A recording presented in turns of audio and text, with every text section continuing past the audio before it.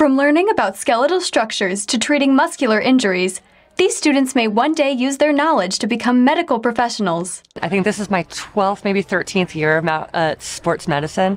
I now have students that are orthopedic physicians, orthopedic surgeons, they're physician's assistants. If you walk into R27 at Mount Carmel High School, you're going to be greeted with 11 treatment tables that you would find at a physical therapy clinic. At the 2024 Career Technical Education Expo, teachers and students highlighted hands-on learning experiences to members of the community.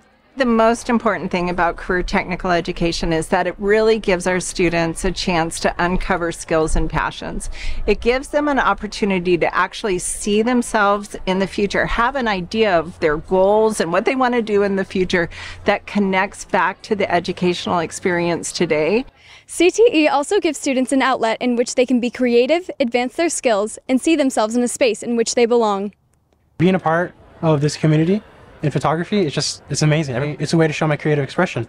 And, you know, I've just been loving it. The fact that I can get together with people who also do what I do best, which is talk and interact, create new ideas, that really helps with getting us to new places. Students and parents alike have been inspired by the educational experience that CTE provides. I think it's given her more vision of what a woman can do in science and technology, and she's getting a little more excited for a career. Career and industry partners are fundamental to the success of Poway Unified CTE programs, with partners like HP, who hosted the expo inside their company headquarters.